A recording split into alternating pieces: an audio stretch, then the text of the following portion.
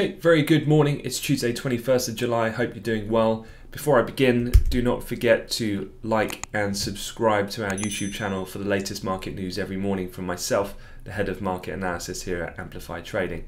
But let's have a look at what's driving markets. And I was going to start with this heat map reflective of the close on Wall Street last night. And you can see the tech giants once again were on fire. So Amazon was up nearly 8%. Going to talk about that a little bit. Tech stocks, the Nasdaq future back above 11,000 once again, closing in on all-time highs this morning. We've also had some positive drug developments coming from a variety of different companies yesterday. IBM shares up around 5% after market last night after very positive earnings. We've got COVID cases, the highest or the slowest increase that we've had in numbers nationally in confirmed cases in around 2 weeks. So quite a lot of positive news flow doing the rounds last night, and that has translated into the overnight Asia Pacific session and into the European Open this morning. So before I start going into some of these stories in more detail, let's just have a look at these charts. And as you can see in the center, going left to right, DAX, Nasdaq and S&P futures, everything on the rise this morning since Europe has come into the market. And let's have a look at the S&P to start with. And I'm going to put this on a daily continuation so we can see the overall story that has been the price activity really since the beginning of the year. So encapsulating this pandemic bounce, and this was the area which we were talking about in yesterday's briefing, some degree of resistance around those early June highs, which would have corresponded with some relevant technical respect from both support and resistance points of view going back into late 2019 and the early pre-pandemic phase of 2020. And you can see now we're accelerating above and beyond that point. So it does start to become quite interesting. We were saying this in the Monday briefing that really does open up now a potential push up to the target psychologically of that 3,300 mark, and we're trading around just under 40 points away from there at the moment this morning as we've continued to remain elevated, continuation of the US move. In the Nasdaq and the tech stocks, just wanted to have a quick look at the Nasdaq 100 here. This was that previous all-time high that we printed back on the 13th, and you can see we're right up retesting it, pretty much technically perfect this morning. So you can see as Europe have come in quite enthused by what they saw last night on Wall Street, they've pushed it up and they're just booking some short-term profits on that fast money move. Kind of speculative nature of that. Nothing actually new fundamentally has come out. It's more of a continuation play, so people to looking to book profits at that prior high that we had. On a daily continuation, perhaps it makes a little bit more sense looking at the bigger picture of the Nasdaq, and obviously it's a little bit more pronounced than the S&P chart. Just seeing this fantastic rally that we've been underway since the 23rd of March. We've just now retesting the top end of that trend channel, which was the rejection that we initially had on that day when Tesla shares were pretty much parabolic and we had the California reversal of the closure. That was that big red, the extension on the wick and the reverse on the red candle.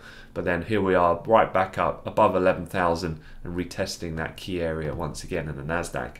So for the DAX, as you can imagine, it's basically following suit in a similar type of fashion, but the DAX quite a mirror setup to that of the S&P, and that meaning then that we've broken above quite a key area of resistance. If anything, it's slightly more pronounced in the DAX, having consolidated and pushed really on beyond that point now that was restricting. There was a key area you can see here of support that we had throughout really Q4 of 2019 and Q1 of 2020 before the epidemic turned into a pandemic through that March period. So now in the DAX, there's the next levels on the upside, probably beyond this point. I mean, you've got to go a little bit further north really to see that. Got a bit of a gap in price action. It would take us up to around the 13,421 on the upside, and as things remain at this point, I can't really see too much in a way stopping that developing. Now we've technically got a bit of clean air to the upside. In the currency markets then, we continue to see that general read across where risk appetite equates to generally dollar weakness. So if you're looking at the Dixie, It is down about 1/10 this morning, so moderate support for major pairs, but cable, the real outperformer on the charts yesterday. Nothing really spectacular from a sterling point of view, I'd say. More so, obviously, the euro, a little bit choppy yesterday, but generally some underlying support, and we've broke some key longer term levels we'll look at in a moment more recently after we've had confirmation of that Eurozone recovery fund being concluded now. That does have positive repercussions, I think, for the UK, even though there's obviously things like Brexit going on, which is still an uncertainty. At the end of the day, the two are key trading partners geographically, and if Europe can put into place a significant recovery fund that's going to help support the economic recovery, well, then that does actually benefit, in a way, indirectly, the UK, because if they're going to perform positively economically, it should start to reverberate around the region, of which for the time being the UK is still being part of Europe. And so here then, if you look at the 240 on cable, similarly we're breaking some key upside levels of resistance. So you've got the peak of price that was kind of almost a triple top going back to the early mid point of July. You've also got the 15th and 16th around the highs that we had in June. We're just managing to push above that now. So 127 really the next target is where we roughly trade at the moment. Anything beyond that point probably start to push up towards some of these previous highs that we were seeing, back up towards 127.25 and so on. So again, the pound just being somewhat a benefit of just everything else that's going on at the moment, rather than so much fundamentally itself. And then final chart, oil. I mean, when people are so positive in general, the global picture at the moment, that tends to be a net positive read across for oil prices. Just looking here then, a couple of areas to get above, of course, where we were peaking at the top end of price action last week. But again, we continue to just keep a very close eye on the natural squeezing in of price. The blue line's to 21 DMA, which you can see is just coinciding with that trend line that I've been marking up since around mid-June. So you've got a really nice area of downside support to price. And if we do break higher, a key area that a few people are looking at is if we do push on up through this 41 with some more conviction, then you've got those lows that we're seeing back on the 2nd of March, which are coming around 43.30, and that coincides with the red line, the 200 DMA as well. So a good area of resistance there if we do start to see oil break out of that fairly tight range that it has been trading in of late. All right, well, let's get into some of the headline stories. I'm going to start with the heat map, and obviously the one that really sticks out is Amazon. Even though the likes of Microsoft, who do have earnings later this week, Google, Apple, obviously these are the giants, the titans, if you like, of the stock indices these days. But Amazon was up nearly 8%, which is a huge move for that stock. To put it in some context, it's the biggest one-day move since December of 2018, on rising optimism about web shopping trends, particularly obviously accelerating through the pandemic period that we've been in. Amazon shares are now up in excess of 70% on the year. What happened here was Goldman's and Jefferies both assigned a street high price target of around 3,800 on Monday, representing an upside potential of around 28% for the stock on Amazon's close on Friday. This whole idea, perception of accelerating e-commerce growth was really the main catalyst here. So really impressive day for Amazon, resulting in the tech stocks kind of surging. Zoom technology again was on fire once more, that whole kind of working at home. I did see RBS putting out a company-wide memo yesterday, and they were saying that their employees are not going to return to work throughout the rest of this year. They're not going back now. They've committed till 2021. So Zoom, not just on that, but just generally that type of activity continues to perform particularly well. IBM, the 13th largest component of the Dow Jones Industrial Average, They're around 3.25% of that index. They were reported after market last night. The shares were up about 5%. The EPS at 2.18.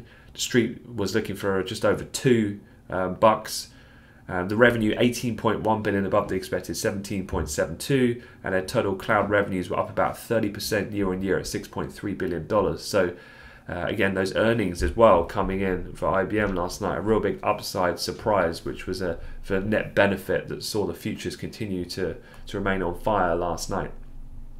The other stories, of course, was the one that we're eagerly awaiting confirmation of, and it's come through, so there's no real follow through this morning so much as really this was what was in focus yesterday, but a little bit more definitive now.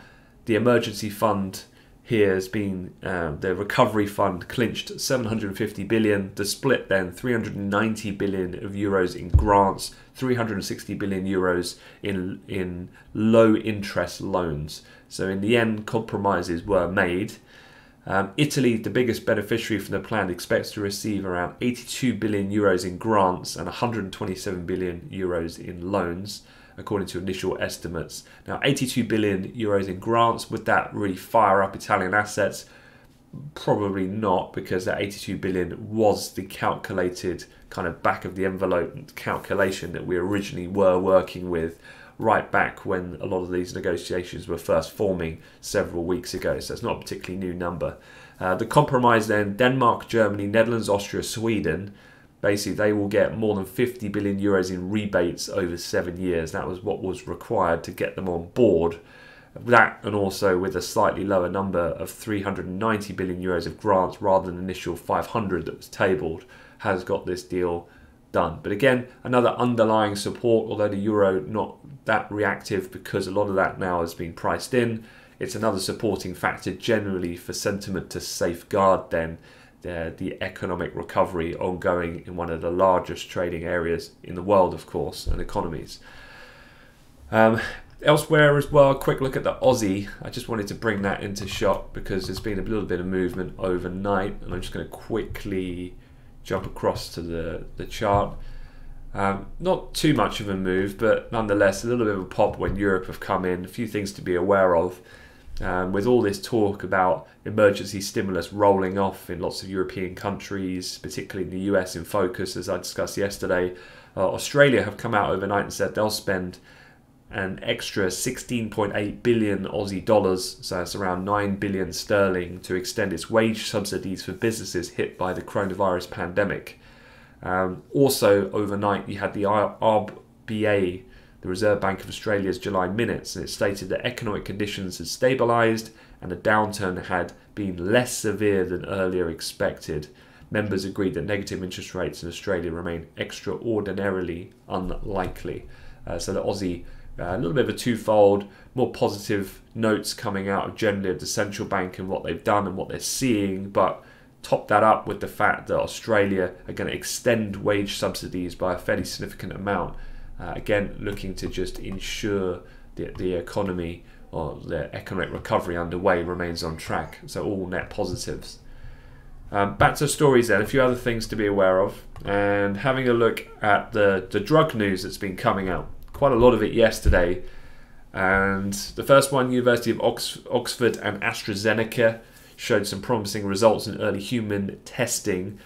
You probably would have seen it yesterday. Astra shares initially popped 10%, but then came back down only up around 1.5%, as Oxford researchers said that further studies would prioritise a two-dose program.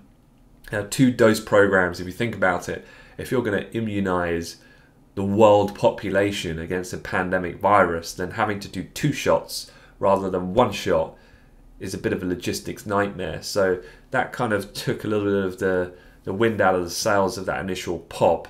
And one thing I would say, I was having a bit of a slight comment on Twitter yesterday, and I was just suggesting that you should just short every COVID vaccine therapy spike higher, because it's almost nearly every case without fail so far. This emotive knee-jerk reaction that markets tend to have. You get this positive singular headline drop down Bloomberg or Reuters, the stock and equity markets tend to pop, and then they just fade the move. And very similar in the initial movement yesterday, albeit now we're continuing that. The trend is undeniable though from beyond just the intraday noise that we tend to see. Similarly though, China's CanSino Biologistics and a partnership with Pfizer, the US firm, and BioNTech have also delivered positive trial results. However, one thing I would say, despite all these other seemingly positive steps forwards we're making in the development of a vaccine, the largest laboratory company in the US, a company called Quest Diagnostics, I did read an interesting article this morning in the FT, and they said that they're warning that it will be impossible to increase coronavirus testing capacity to cope with demand during the autumn flu season. So basically what they're saying is that it's all great at the moment. It looks like we're making some positive medical advancements in these trials and tests. However, given the natural seasonal flu as the weather changes, temperatures become cooler and the normal seasonal flu starts to pick up, testing capacity is already fairly stretched. Well, then that's going to mean it's going to slow down a lot of the ability to capture and identify people who have, in fact, contracted the coronavirus in itself. And that's going to delay what they suggested, the speed of which they can turn around results from testing for COVID-19. And if you think about it, that in itself can be quite deadly, because if you have to wait for a prolonged period, you're relying on people to then self-contain, which isn't always going to be the case, that they'll be that disciplined. And so therefore, without the immediacy of results and being able to turn around that quickly and let people know whether they have it or not, whether they need to self-contain or not, could then be a key antidote in itself in order to suppressing a significant second wave globally. So it's something to just keep in mind seasonally, amid all of this positive noise that we've been hearing over individual test trials and so on at the moment. On the COVID situation, obviously America still not looking great from a numbers perspective, albeit nationwide. Some of the headlines I was seeing last night were suggesting that the increase nationally is going up, but at a slowest rate in 2 weeks. But nonetheless, deaths in Texas topped a record for the third straight day. New Jersey's virus transmission rate rose to its highest level in a few weeks, and Arizona infections have also started to re-accelerate at this point. So definitely, I would suggest still some vigilance around this particular subject matter. Moving elsewhere then, I just saw as well a sequence of graphics that I thought was quite interesting, and this is because one of the main things that I was suggesting yesterday to look at on the calendar is not so much economic data, because it's a particularly quiet week for data, particularly out of the US. Really, it's only the PMIs. It's only Friday really when things are a little bit more exciting on a fixed docket perspective. Otherwise, US politics is back in the spotlight, and this is because the White House has shot down yesterday extending the unemployment benefit boost. Continuing a $600 a week payment emerges as a sticking point as stimulus talks begin now in earnest on Capitol Hill. Now, what am I talking about? Remember this from yesterday. So in June, there was $116 billion worth that was dispersed in regards to paychecks in federal unemployment insurance. Now, this is really important, because with jobless rates still near Great Depression era levels, the Treasury paying out some $116 billion of benefits in June is equivalent to more than 6% of last year's monthly GDP. So there's a considerable amount of fiscal support that the government is offering, but at the moment the White House is saying that they're not going to extend, and that is due to roll off at the end of this month, which has made some people very nervous then about what might happen as a trigger point when we get to that deadline. So what's happened? Well, Stephen Mnuchin, the guy here you can see sat on the left, the Treasury Secretary, has talked about in favour of a $1 trillion in supplementary aid rather than continuation of this particular facility. So definitely this needs to be continue to be monitored, because at the moment, if I just show you a couple of interesting observations of the US economy. For one, yesterday we had US consumer confidence, and most people had been anticipating then that after this sharp decline we'd see the bounce. However, that bounce has not continued, and actually we've seen an about turn back to the downside. Now, I wasn't actually on the desk yesterday afternoon, but I can only imagine then that those people surveyed, these consumers, were probably getting a little bit nervous given the acceleration that we're seeing across those Sunbelt states, which are the most populous in America. So I'm sure that is impeding the recovery of confidence. But if confidence remains depressed, we've also got growth in US economic activity has stalled according to the economic activity index. It kind of plateaued. So if you look though, this is sharply below the pre-pandemic level. And remember, when we were looking at that Google mobility data, still heavily lower or significantly less mobile in terms of activities in various different ways. People going to work, the general movement as people try to still contain and suppress the virus from spreading. Then you've got the household survey suggesting a slowdown in US job gains. You've got many Americans still seeking unemployment benefits. This is looking at the index of web traffic to unemployment filing portals for the 20th most populous US states on a 7-day average. And then you've got progress in reopening US restaurants has stalled, just given the likes of what we heard just last week, around a week to the date, when we had California now reversing some of its reopening plans, closing any indoor gathering, including bars, dinings, and this type of activities. So all in all, the market is somewhat built up on the prospects of monetary and fiscal stimulus, and the fact that there's a natural expiration to a lot of these fiscal programs could be a little bit of a road, a speed bump for some of the positivity that we have been seeing in markets. Now, my anticipation is that governments, like the Australian government overnight, will do what is necessary to keep the show going for the time being, because although markets have recovered very aggressively, the economy is still on its knees somewhat and does require more time. The payoff here, though, that could be a difficult one for governments to manage, is that this stuff doesn't come for free, and it means that they're going to have to acquire ever more larger amounts of debt, which is what they want to get away from. So there's a fine balance here that they need to manage. So keep an eye out for any developments on Capitol Hill as we go through today and this week. But then a quick look elsewhere on the calendar. It is really quiet today, so I guess I'd still be looking at sentiment overall. I'm just looking at that S&P. It's just bouncing and pulling back now from its R1 after surging out of the gate this morning. The Nasdaq's still teetering around resistance here. Be interesting just to see how equities perform now. We're at some key technical levels. Is this enough now for this recent surge that people just book some profits on these short-term longs? Or are we going to really smash through and continue on and really start to power higher? I'm feeling a little bit more inclined for the former rather than the latter for the moment as far as the intraday is concerned. Otherwise, elsewhere as well, worth keeping an eye on gold, because irrespective of this, there's been a bit of a disconnect between generally the usual flight to quality moves that we'd be used to seeing. At the moment, gold's listening to its own tune at the moment, and we're right up here in terms of a near-term price range from testing yesterday's high that we saw in the afternoon. So just keep an eye on that. We're up $5 at the moment. We just had a test and a fail initially here. But worth keeping an eye on. It might open up the door then for a move higher up to 25.5, and the eventual highs coming up at 29.8, which we printed actually back on the 8th of July. And remember, on the monthly charts, this again very similar to what we're looking at in the setup in the kind of equity markets, but this over a longer time horizon, several years, where we've really got above a really crucial area of resistance.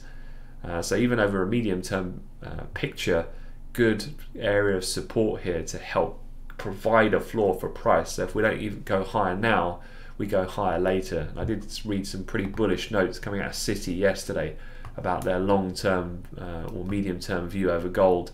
And again, they're pretty bullish, all things being considered at this point in time. All right, going to leave it at that. Once again, don't forget to like and subscribe to the channel. Really appreciate it. If you could follow and help grow our community. Lots more videos as well from not just me but the rest of the team going forward. So I look forward to catching you guys then. All right, take care. Have a good session ahead.